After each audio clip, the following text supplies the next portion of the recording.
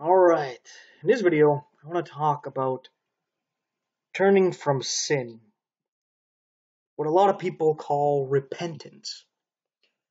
Actually been talking to some Catholics and Seventh-day Adventists about this.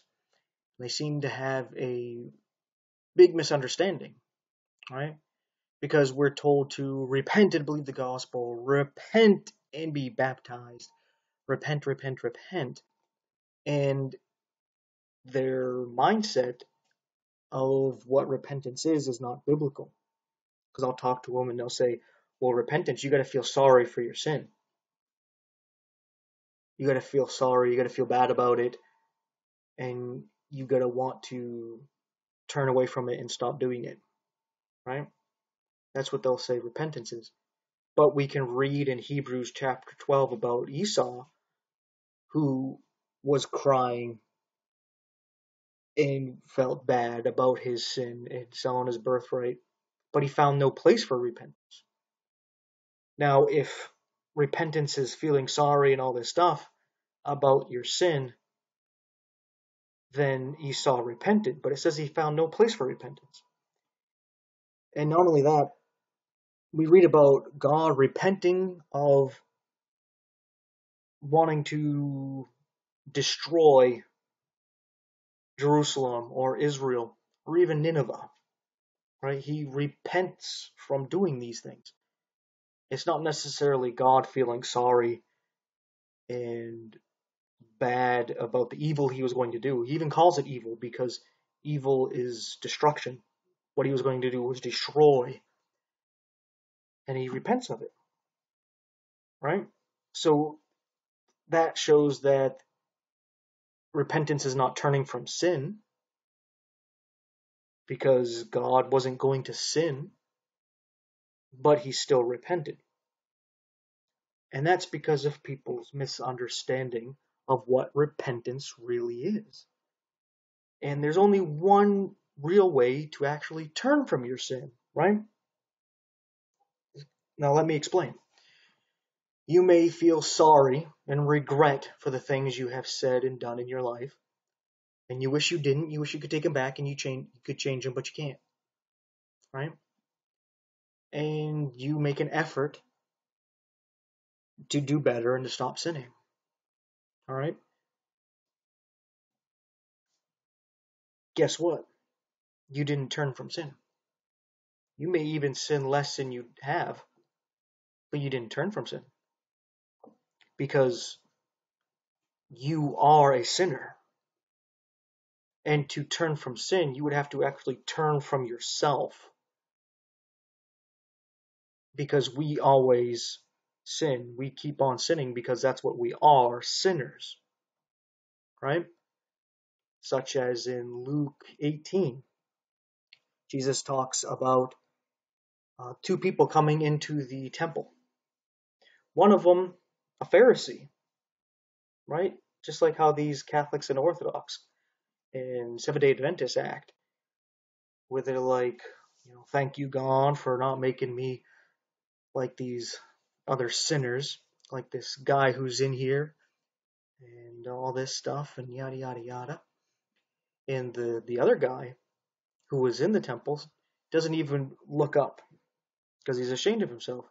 And he just says, God, have mercy on me, a sinner. Right? He knows what he is. He's not even going to really try to make anything about himself sound good.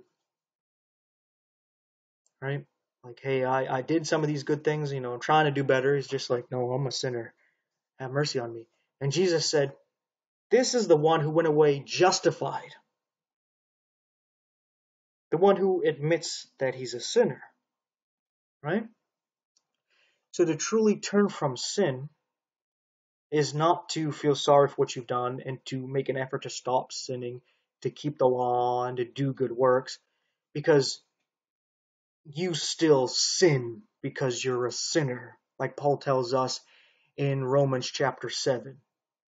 Like verses 14 through 24, I think is a good area where he talks about how there's no good thing in his flesh.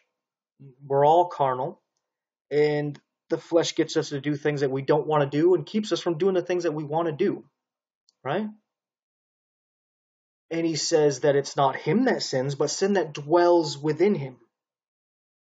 So you see, he makes a differentiation between him, his soul, and his flesh, that the flesh, the body, that he ends up saying, who's going to save me from this wretched body of death and sin? And that's where he thanks Jesus Christ, right? And that's because truly turning from sin is to admit you're a sinner and to lay that at the cross, your life there. Not thinking you can do anything to make up for what you've done, or that you even actually need to. Because there's people who are saved in spite of them not feeling sorry for what they've done. As I believe it's Jude who talks about saving some by fear, right? And some of these people don't even preach any fear, like Seventh-day Adventists. They preach what the atheists already believe, that when they die, they're nothing. And they're like, yeah, that's what happens. God's going to turn you into nothing because you're sin. You're not going to exist. You're going to enter this eternal sleep, eternal rest of death, even though the wicked have no rest day or night. They don't teach them of hell, where you spit in the face of the eternal God. There's eternal consequences for that. You don't just walk away. You don't just do what you did to Jesus and walk away from it and go rest. They don't put the fear of God in you whatsoever by telling you, oh yeah, God's just going to burn you up and into nothing.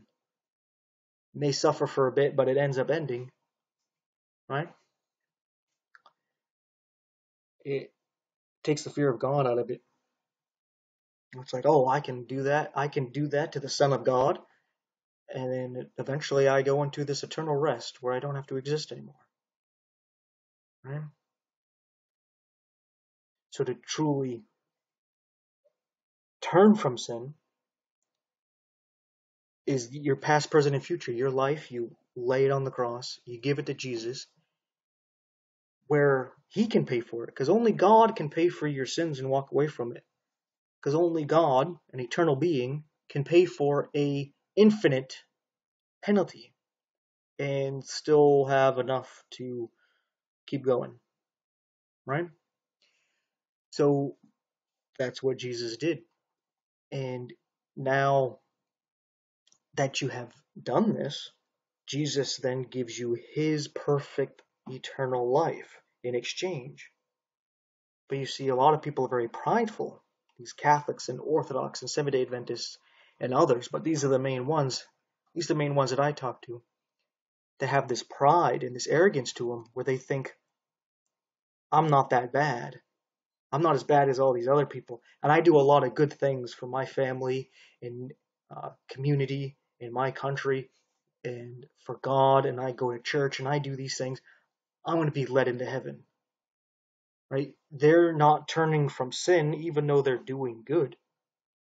Because they're still upholding themselves a sinner as if they're worthy of God and eternal life. When they're not. None of us are, and none of us can be. Our righteousness is as filthy rags to God because it has to be perfect, where we have no sin whatsoever.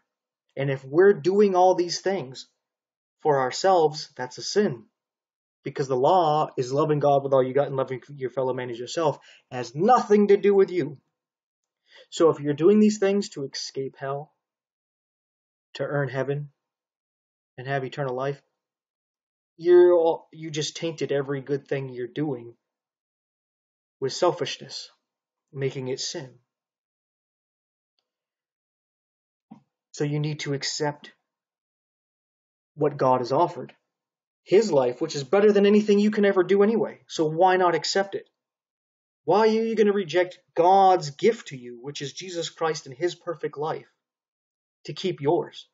Even if you're not that bad of a person in the eyes of, men and women, why would you hold on to that over receiving Jesus' life instead? Why? Do you really think your life is better than Jesus' life and what he's willing to give you? You really think that? That's some pride and some arrogance. So to turn from sin, you need to truly repent. And that's what I'll close up the video by explaining what true repentance is. When we come over here to Mark chapter 1, at verse 14, it says, Now after that John was put in prison, Jesus came into Galilee, preaching the gospel of the kingdom of God, and saying, The time is fulfilled, and the kingdom of God is at hand. Repent ye and believe the gospel. Now, how a lot of people read this as repent. Oh, feel sorry for your sins and turn from your sins and stop sinning and believe the gospel. When that's not what this word repent means. We can use the scriptures to show, as I talked about, God repented. And there's all kinds of instances, such as this one, where it has nothing to do with turning from your sin or feeling sorry for your sins. It has to do with unbelief going to belief. Repent ye and believe the gospel. Turn from your unbelief to belief. And we see this with the actual Greek definition of the word here. Metanoia. I don't know. Met-N-O-I. Yeah, I'm not going to try again. But yeah, there it is. You can try to pronounce it. Met-N-O-A-O. Met-N-O-A-O. That was my last try. Anyway, it says to change one's mind or purpose. I repent, change mind, change the inner man, particularly with reference to accepting the will of God. Repent. Change after being with. Change of mind. Think differently afterwards, right? And a really good example of this is the two thieves on the cross who were mocking Jesus. One of them kept mocking Jesus. The other one repented. Now, he didn't necessarily feel sorry for his sins. He didn't actually turn from sinning. I mean, he was nailed to a cross, and there's not much he could really do, right? I guess you could say he stopped mocking Jesus. But what actually happened is he repented. He went in his heart from unbelief to belief. So he did what Jesus said here and repented and believed the gospel. Because you look at that thief who believed on Jesus, and you have to sit in his shoes. You're naked, nailed to a cross. And you see this guy beaten and humiliated, covered in blood, where he doesn't even look like a man anymore. He's that mutilated. And they nail him to a cross, and they throw him up there. And he's sitting there saying, looking up to heaven, saying, Forgive them, for they don't know what they do. And this thief on the cross says, Lord, remember me when you come into your kingdom. A beaten, humiliated man nailed to a cross, he's calling Lord, remember me when you come into your kingdom, when he's dying. That shows he believes. He repented. Because he's seeing this guy, and he's like, this is God. Because there's a sign above his head. It's in Latin, it's in Greek, and it's in Hebrew. And in the Hebrew, where it says, here is Jesus of Nazareth, King of the Jews, in the Hebrew, you would see Yeshua, which is Yod-Heh-Vav-Heh, our salvation. And Yod-Heh-Vav-Heh means behold the hand, behold the nail. So he's looking there, and he sees this man looking up, saying, Forgive them, for they know what they do. And he sees Yod-Heh-Vav-Heh, our salvation, King of the Jews. And King of the Jews would remind you of the Torah. The letters for the Torah tell you of the High One nailed to a tav. So you see Yod-Heh-Vav-Heh, behold the hand, behold the nail. And then the King of the Jews, Torah, the instructions that Moses wrote, the writings, the Old Testament. the high one nailed to a tav, and he's nailed to a cross, because a tav is like a T, a cross. So he sees this beaten, bloody man dying, and he reads the sign, and he's like, Lord, I recognize you. I see who you are. You're here before me. You're the Lord. I know it. That's a repent, that's a change right there, right? Remember me when you come into your kingdom. That's turning from sin. Right before that, he's telling the other thief, hey, we deserve what we're going through. So you see how he's saying, I'm a sinner. I deserve this. This guy right here, he doesn't deserve it.